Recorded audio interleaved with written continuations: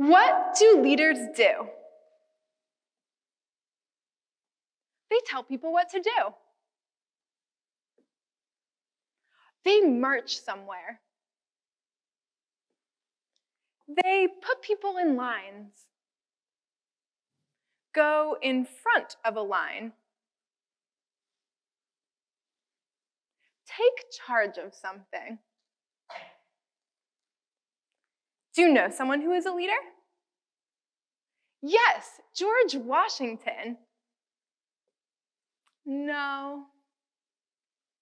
My teacher. The principal. Tom Brady. I guess a teacher is a leader because a teacher tells us what to do. Are you a leader? Why or why not? No, I am not the best on the basketball team. Yes, I'm a door holder. No. No, I'm just a kid. Yes, I'm a line leader. These are all real answers I heard when asking children these questions. Leadership has to be nurtured, yet leadership is not taught in most elementary schools. And most children are never truly exposed to what it means to be a leader. As someone who has studied and researched leadership theories, I believe that in order to develop future leaders, we need to start introducing leadership to children as early as preschool and kindergarten. There is both an opportunity and responsibility to introduce leadership at home and in classrooms, and by doing so, we can create lasting and positive change in the life of a child. We can all debate the quality of leadership in our country today. What is obvious is that every leader was once a child, and children of today will become leaders of the future. If we want to develop those leaders of the future, we must be more intentional with developing leadership today.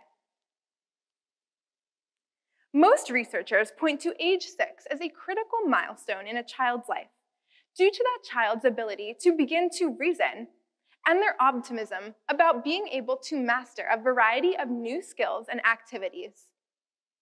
The middle childhood years are also extremely important for leadership development, because that is when children are setting their own goals and making independent decisions.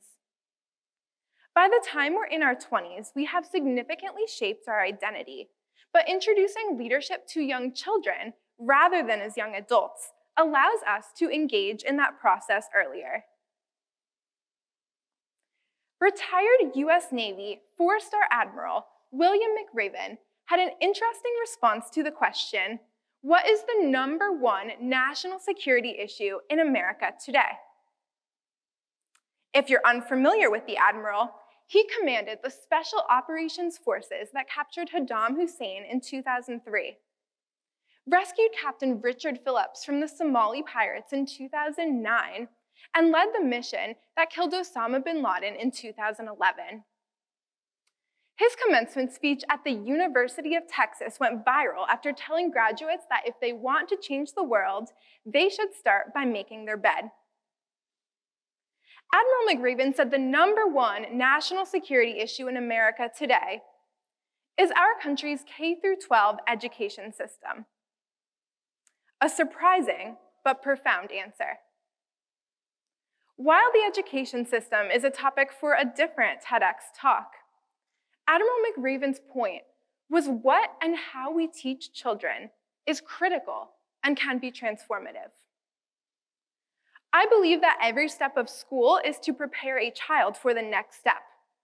Social skills, life skills, leadership development, and having the right mindset are just as important as content-based learning.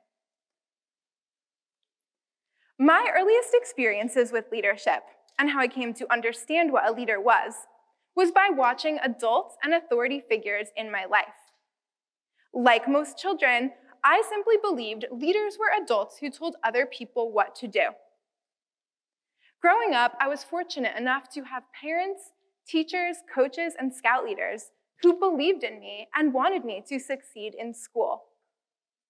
Throughout my elementary school years, I learned that there was not one specific trait, characteristic, personality, or behavior that defined a leader, and I realized that good leaders use their authority to have a positive impact on others. I aspired to be like those leaders who I looked up to. When I was in high school, I volunteered with a literacy program for at-risk students led by our local United Way. And what I saw really opened my eyes to realizing that there are many, many children that do not even have books in their own home. After distributing over 5,000 children's books and reading to thousands of children over several years and having conversations with so many, I began to realize that those children lacked more than just books. They lacked dreams and a vision of being something. They lacked hope. The kids who tugged at my heart were kids who believed a good day was food in their bellies before they went to bed. I didn't know what I could really offer, but as others did for me, I wanted to believe in them. And more importantly, to have them believe in themselves. Most children didn't have any idea what leadership was about, but perhaps as a topic, the idea of leadership could inspire and engage them to think differently. All children have strengths, gifts, and interests, and we need to help them find their thing. As Admiral McRaven suggested, what and how we teach children is critical. So I began to wonder, why isn't leadership taught in most classrooms? And the fact of the matter is that leadership is an intangible concept. It's hard to explain, and so it's often ignored or overlooked for young children. I brought up these thoughts with my academic mentor while in college, Dr. Matthew Sauchek, and he encouraged me to do more research. So I interviewed 100 children in grades kindergarten through 3rd grade across 3 large local elementary schools and asked them the following questions. Do you know someone who is a leader? Who? Are leaders important? Why? What do leaders do? And are you a leader? Why or why not? Most children believed, as I initially did, that a leader was someone with a position of power and authority, rather than seeing leadership as a process involving influence, relationships, and working toward a goal.